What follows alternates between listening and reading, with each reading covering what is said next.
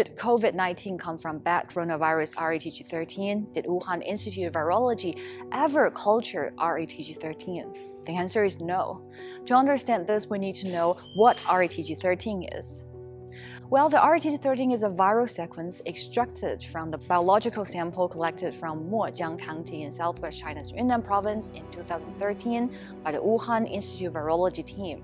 Later in February 2020, researchers from the Wuhan Institute of Virology published an article in the journal Nature explaining the virus extracted from the bats called RaTG13 was over 96% similar to SARS-CoV-2, the virus that caused the COVID-19 pandemic.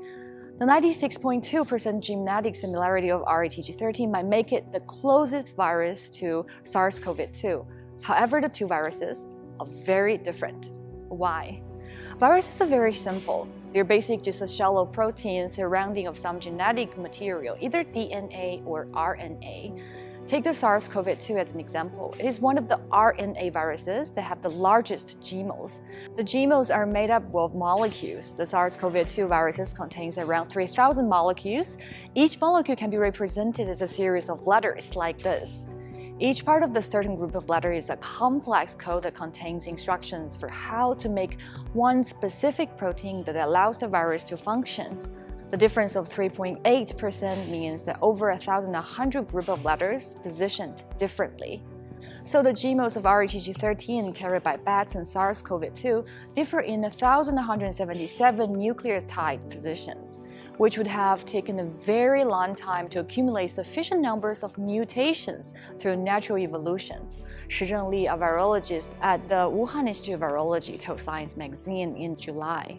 She also said that means the possibility is extremely tiny that the mutations occur exactly in these 1,100 plus positions to be identical to SARS-CoV-2.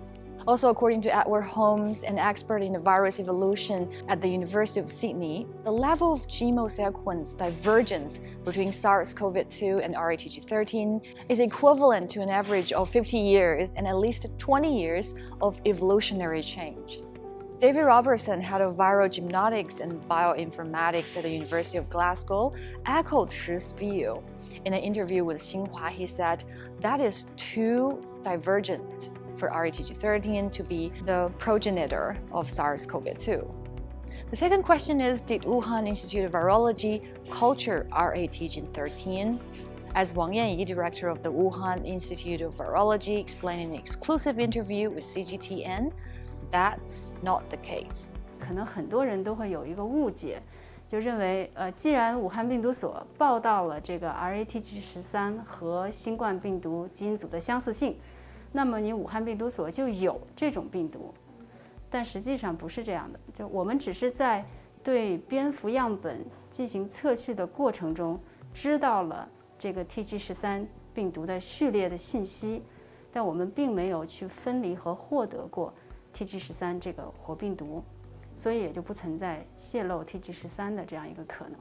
People, including myself, don't like uncertainty. We want to know what happened.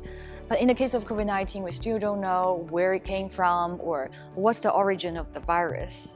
We should believe in scientists around the world who are trying to lead us to the real answer and stop spreading rumors.